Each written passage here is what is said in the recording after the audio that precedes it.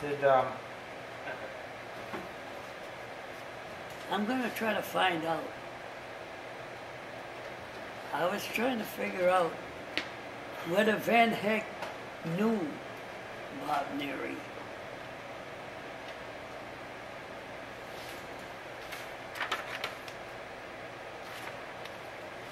And I don't know, there's something that tells me that he gets help from somebody. oh yeah, Definitely. So, yeah, he must have. so hey, he might have been a colonel or a captain, for all I know. And by me being over there in the last like 3, so where he had my name, because I don't remember anybody else getting any of this book, Starlight 3, that I can recall.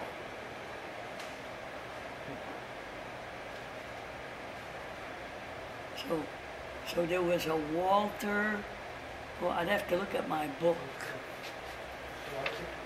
You know, the names.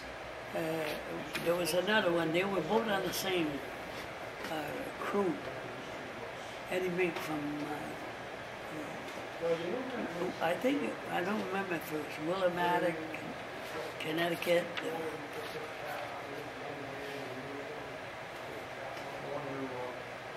Oh, and there was a Mink and Hunt, Walter Hunt also. That was the other one.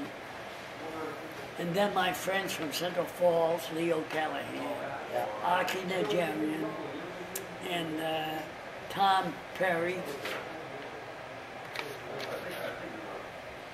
from Massachusetts, and a few others that I can, a few of them from the West, Michigan, I believe it was.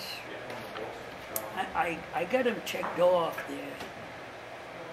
Yeah. We used to play a lot of cards.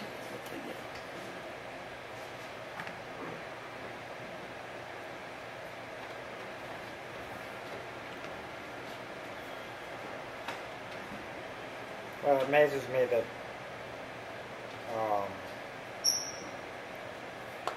that books like this even exist. Huh? You know. Oh yeah. You know, you have to. And certainly, you know, he done it, you know, without making it, without trying to make any money or anything. Didn't even. Well, and the other thing being that, you know, you'd have to come home and then relive it. Yeah. To put it down into words. Words, yeah. You got to go through it all again. Yeah, well, he must have had all those notes, all 11. He got away with it. Because I had to take a lot of notes. He had to be good at it. But, you know, most people came home and they didn't want to think about it. Oh, no. So it's not everybody. So it wasn't for everybody. That brings up the question, I mean, when you came back, did you have any resentment for German people as a per se? I mean, was that awkward for you? You must have had some German friends or... Oh, yeah, I looked at it this way here. I mean, if they're Americans, they're Americans. Yeah. I looked at it in a way, well, whatever the Germans were going through, you know, who was responsible? It's like in those countries right now. Who's responsible for, we say, in China, Mao Zedong killing anywhere from 30 million to 70 million Chinese. And that was only in the 60s, right after. You had the Cold War, you had, then you got, Jesus, you had the North Korea, and yet You know, we were supposed to be friends with France and so forth, and yet these other countries were waging war right along. Anybody that opposed their government, they'd get rid of. So, But, you know, you can certainly understand how people come home and have a hard time. oh yeah, I never tried to dwell on it because I knew very few Germans, really. You know, even at home, I never questioned it. I never questioned anybody whether he was German or not. If he was American, he was American. He was just like me, being Canadian. My parents weren't from the U.S. They were from Canada. So really,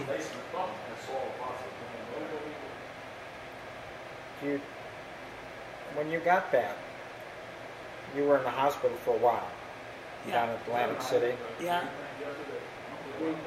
And I tried to reason things out, and that's why, you know, that's why I had changed my mind. I did so much thinking and so forth that I took a somewhat a negative attitude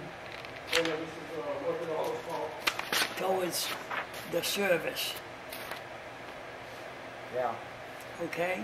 Yeah, you talked about that. And I didn't like the way they did things at times. And no matter what,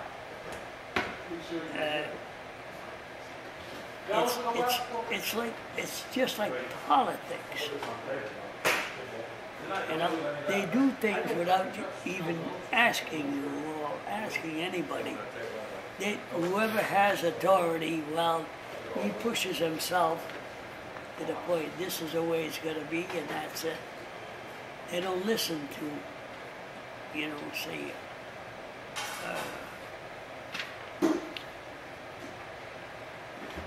an attitude where... You can keep that one for Sunday. No problem.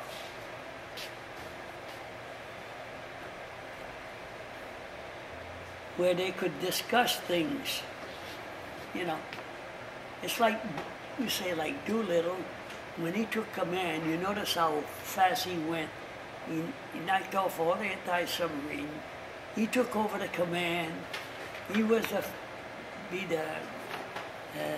he was the one that decided for himself to go on the aircraft carrier, to do the, you know, the big hero thing, and involve maybe. To me, I thought that would have been like a suicide. At 25, you know, you know how lucky he was? At 25, coming off of an aircraft carrier, when even fighters have trouble. I mean, let's face it, the plane is 3 times the size of a fighter. I don't know, I just couldn't see that. And he was fortunate that a lot of them went down. He lost quite a few. But just the same, he made it lucky enough. You know, he was fortunate he made it. But most of the others never made it. When you came back, were you able to talk to other POWs at all? No, I never. No, very few people knew I was a POW outside of the family and so forth. It wasn't. It wasn't. There was nothing. So there was nothing to it. Now, I had one right up in a particular time where I had shot down the Messerschmitt 109, and my first. You probably saw it. I don't remember if you did or not, but I can show it there. I just happened to catch it the other day, you know, and you know, I just everybody. Did you join a veterans group right away? I was already in a VFW. My father registered me in the VFW during while I was in the service. And at the Lefebvre Post, and I very seldom went to it. I went for, we started Franco-American veterans, and I got involved there, and then we were the first one for DAV. There was only a few of us, and that's where I joined them. And I was more interested and spent more time with that. And then I joined naturally the American Legion. But all in all, I just went to work, and that's it. I didn't want to, you know. If I met veterans and so forth, I didn't. You know what I mean? Everybody was seen like they all went their way. They were happy to be home and just. Oh yeah, yeah. And hey, some of them got married, some of them never got married, but I did. So, but then I had. Then after that, my kid brother, he was younger. He was only still a kid. When I came home, he was only a baby yet. He was born in 41, so figure at 45, he was 4 or 5 years old. Just 4 or 5. Yeah. So it was just like. Which is kind of a nice age. Yeah, it was just like a baby. You got to play Big Brother? Yeah, big brother. That's it. Then after that, as we went along, my brother went in. He was a photographer in Hawaii. He was Air Force. He had a nice job. Yeah. Nice climate and everything.